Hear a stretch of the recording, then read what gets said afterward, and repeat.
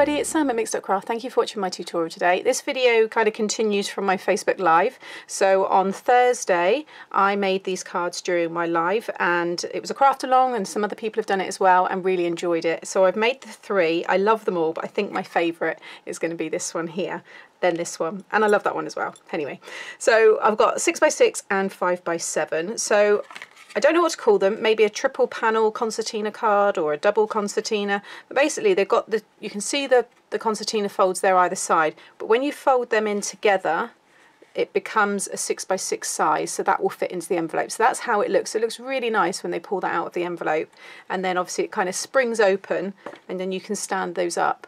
You've got all that space on the back to stamp and write your message. I haven't done that yet, but I'll pop a couple of mats and layers. So when I give you the sizes to these, you can just, you know, put a few more on the back there. But if I just bring it up a bit closer, I've used these gorgeous stamps, which I'll show you in a moment. And then I've finished it. You can see all the little Nuvo Drops on there, that little sign. But I think it looks really adorable. So that's that one. Then I've done the 6x6 using pattern papers, and I've also put the holographic card on the concertina folds. So that one there, you'll see they're all white, but on this one you can cover them. There's a little shaker heart there as well, which is really sweet. And then I've just used these toppers from the Dovecraft Paper Posies, this one is, and it's from the decoupage pack. And again, I've used some little hearts and some Nuvo Drops in between there as well, and this lovely wooden heart here as well.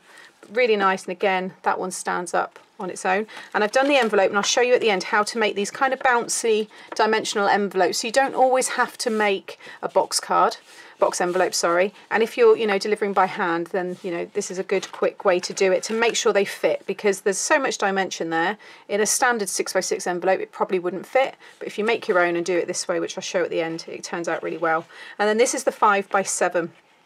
Really, really nice, and I'm going to do a 5x7 today in this style decoration. So then I'll have a 6x6 and a 5x7 in the Paper Posies, and then I've already got my 5x7 and 6x6 with the stamped images there. This one I blended the background, and what I actually didn't do on the live, it was afterwards when I was tidying up, and I realised I had this strip, and I thought, I wonder if I can get enough out of that. And if you pull it out, it looks really cool. It's got such a fun effect. But I just thought it was nice to continue that kind of background. And again, you'll see there when it all folds flat, it's your 5x7 size. This has got the Nuvo Drops on, which are drying. I put a few in the yellow, a few in the blue, and some there at the bottom in the green. And I've also added glossy accents to the eyes, the flag, the centre of the flower there, the little daisy, and on that one there, the tulip. Again, absolutely adorable. I could easily do these as birthday cards. And actually during the live, a few of us said how wonderful this would look for an engagement or a wedding card style. So let me show you how to make these really fun cards. Okay, so they were the papers that I used for the 6x6. The 5x7 was obviously blended using Distress Oxide inks, but this is the Daisy May Design Sunshine Flowers. It's a beautiful paper pad and it's just perfect. Bring it in again. You can see there, just really ties everything together, and it's a real nice spring Easter feel to it. And then these are the stamp sets. So I kind of mixed two together really, and they're both by Tonic Studios. This one's Celebrate Life and this one is Celebrate Friendship, although I missed the E off there. But just lovely, simple images, but really nice to colour in. As always, everything will be linked below. And then for today, I am doing the 5x7, and this is using Paper Posy. So I used the 12x12 pack for this 5x7, but I've put it away, so I just thought I'd bring the 6x6 in. It was the 6x6 that I used to make this one. Okay, so if you don't buy bigger papers, then, you know, you might prefer to make the 6x6 version, because then you'll be able to use your 6x6 paper pads. But because I'm doing this in 5x7, I have cut into my larger pad that I have in that collection just to get my little bits there. And then this is the decoupage one, and I've made this one here a little something, and I'm going to just put a little sweet treat with this card when I drop it off to a friend. So I just think that's really nice, a little something, and then I'll just say, you know, hi, hope you're okay inside. So we'll go through the mats and layers in a moment, and I will, all the measurements for the 6x6 and the mats and layers will be listed in my blog. Okay, so head over to the blog for that one. Also, you can tune into the Facebook Live, you could watch that back on replay, which is over on my Mixed Up Craft Facebook page. So for the 5x7, you want a piece of 9x7, and along the 9-inch side you want to score at 1 1/4, 1 3/4, 2 1/4, and 2 3/4. And then I just find it easier to just flip and repeat that again. So 1 1/4, 1 3/4, 2 1/4 and 2 3/4. Okay, so that's all the scoring you need. And just how I do this is exactly how you would do the 6x6. Okay, so you want to start with your inner score line. So this is the center panel. So the score lines either side, you want them to become mountain folds, then valley, then mountain, finishing with a valley. Okay, but each time I fold, I'm just burnishing that line so you get a really nice crisp finish. And you'll see now, so you should have mountain, valley, so that that panel faces out towards you. And again, flip it over, next side, start off with a mountain, valley, mountain, and then again finishing with a valley. And there is our card blank. It's really easy to do. And again, it all folds flat into a 5x7 size. Okay, so now we just need to decorate. So I've got my holographic cardstock. So if you want to do the mat size, it's 3 1/4 by 6 3/4 for the middle. And then you'll want 2 pieces for the outer panels. And these are 1 by that same length, which is 6 3/4. So there's 1 for that side and 1 for that side. Then I've got a layer that's going to go on top, which is 3 by 6 1/2. That's going to go on top of the middle one. And then I've got 2 for either side. And these are 3/4 of an inch by 6 1/2. So one's going to go over there and then one over this side. And then I've also got all these strips. So if you do want to add a layer over all the concertina sides, then you will want 3 for each side. So I've got 6 there. And these are 1/4 of an inch by 6 3/4, because they're just the same as the mat layers. Okay, so I'm going to stick all them down and then I'll be back to finish off the decoration.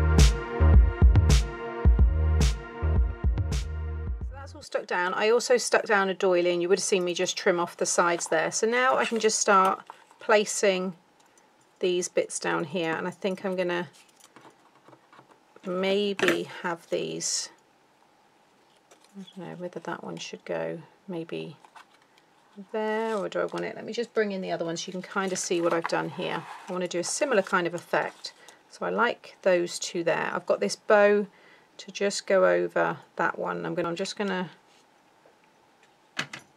pop some hot glue just so it overhangs. I like them overhanging that center panel. I think it looks really nice. Just stick that one down there, and then this one can go just like so. That looks really pretty. And then these here, I may not use both. Certainly that one goes with that there, so I may have, let's do it that way on next, and that looks upside down, so I think it needs to be something like that. I think that looks nice. You don't have to use hot glue, I'm just using it for a bit of dimension and just for speed really. See, that could look quite nice there. I think it needs to be that way. I'm going to throw this one in as well, like so. And then I've just got this Nuvo Drop colour here, which is the caramel cream, and I'm just going to add a few little drops. And there you have it, a very quick but really effective looking card. I'll just bring up there just so you can see all that detail. Need to give those Nuvo Drops some time now to dry. But next what we can do is I'll show you how to make an envelope to fit, but using this 5x7 one because that one is dry. So I'm going to pull out a matching piece of paper from the 12x12 paper pad, and on here to make an envelope for a 5x7 card it tells me that I need a piece of 9.5 by 9.5 pattern paper. And then on the scoreboard it's telling me the first score line is at 4 inches. So I'm going to pop this in, line it up here at the 4-inch mark, stamp and score, go to the opposite side, stamp and score, and then just line up your score line with there, and then the opposite side again, line up that line with this marker here, and this should also line up nicely with that corner, and score. Next you just want to fold and burnish your score lines as normal. And then I'm going to run some of my tape along the sides of one of the longer sides, so the top or the bottom. I mean, looking at the direction, yeah, it doesn't matter on this. Then I'm going to get the card, pop it in, and you'll see there it fits within your 5x7 section. There's always about 1/4 of an inch extra. Bring over the sides, take the backing off of your double-sided tape, and then you can just bring this up. I may have gone too high with the double-sided tape, so I'm not going to push it down on there, but just run your tape like so. And now you've got a perfect envelope for that more dimensional card without having to make a box envelope. And you can see that it's got a bit of a spring in it, but it's just a quick way and an effective way, I think, to make envelopes for your more dimensional cards. So I will in a minute just get my powder, when you do your embossing, just get the powder, and I'm just going to rub it over the sticky tape there just so it doesn't affect the card. But now I've got my matching envelope for this one, which is drying, but that will fit perfectly into that one. I need to make an envelope for that one.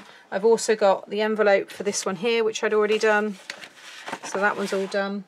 And then I just need to make an envelope for that one as well. But there you have 4 really fun cards, very quick and easy to make, and in 2 different styles, so that it gives you a bit more inspiration, and hopefully you've got something in your stash to be able to create your own. So thanks for watching. If you would like to join in on the lives, or if you'd like to craft along, or just sit back, relax and watch some live crafting, then I will share the link to my Facebook page below, and I'll also share the direct link to the video where I made the 6x6 and the 5x7. I give all the score lines and the measurements and everything there, but I also will list that in my blog, and that will be linked below this video as well. So yeah, any questions or anything like that, please pop them in the comment section, and as always, thank you for watching, and I'll be back again soon with another video. See you then. Bye.